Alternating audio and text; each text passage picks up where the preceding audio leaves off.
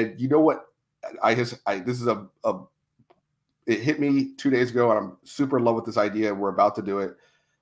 A kid sent a video on a direct message to our corporate, and it was just like, you need to try our thing. But I watched his video, and then I realized it wasn't directed at me. But if he had directed his video just to me, he had my full undivided attention for 45 seconds. Was it a product he was trying to sell you? Yeah, he's just like, you need to use our POS thing, blah, blah, blah. And it was like, hey, you out there, if he had said, hey, Mike, right, I really want you to check out this thing, I would have been, okay.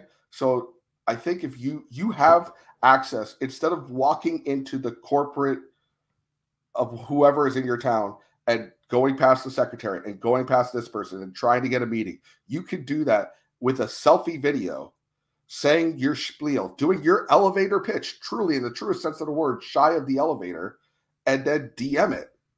You could do that. No one is stopping you from doing that right now, and everyone has these chains on them. So that's what we're going to do for all of our people that we want to have a big corporate catering event with Andolini's, is send them that. Anyone that's just on anything that's in your area, you could look up people that are getting married and then just say, would you want to cater with us for your wedding? We'd love to have you. Yeah. That is the same as doing a full-blown paid-for meeting, and it's absolutely free. I do that all the time on Instagram. If someone follows me or sends me a message, I'll either send them a voice text back or a video just saying, you know, either answering a question or just saying thanks for following, or it's so much more personal. And I'm a shitty typer. Like, my spelling's terrible. So it's way easier for me just to say something or do a video than it is to type it all out anyway. So I just enjoy that part of it. And you're definitely one of the people that get it. It's, you know, talking, and it's fascinating too how many people I notice, because of my staff, anytime we have to do something, like, I don't want to, I'm not, they walk around all day with their face, showing it to people with their face. But if a phone records it, they're like, oh, hold on, I can't possibly. And I think if you could just get over that and look at yourself in the mirror and do goofy faces and film yourself till you get over that.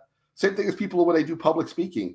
They talk to people throughout their whole day, and then they're in a room in front of 5 people and they're paralyzed. Yeah. It's the thought. It's like the anticipation and the thought of being in front of people talking that is the most frightening, versus when you actually get up there. Because you're like, all right, it's just gonna, if you mess up, you mess up. You're a human being. It happens.